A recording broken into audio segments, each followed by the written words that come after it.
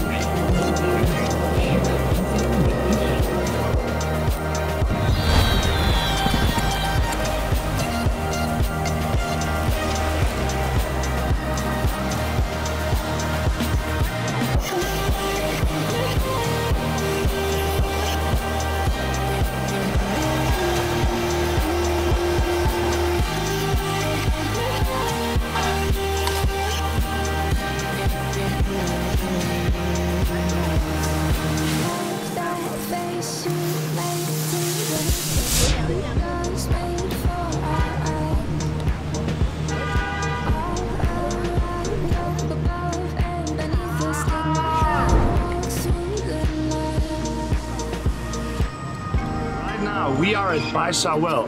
Baisha Well is the oldest well in the whole of Changsha. People come here on a daily basis to get water and take it back home. Let's go find out if the water is delicious or not.